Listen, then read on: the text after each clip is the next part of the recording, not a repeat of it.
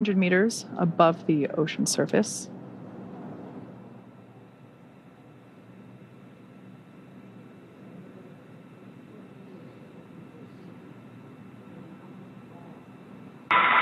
SpaceX Dragon 200 braced for splashdown.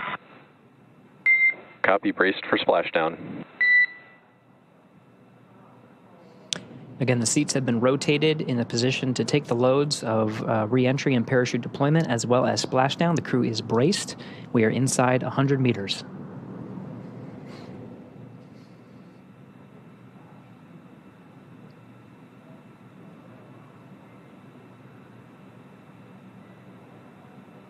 Dragon Endeavour continuing its slow descent. There we can see splashdown on screen. Those parachutes are then cut and released.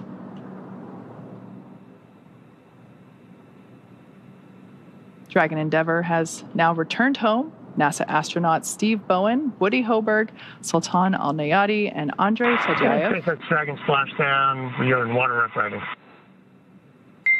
Copy, splashdown, and we see main chutes cut. After a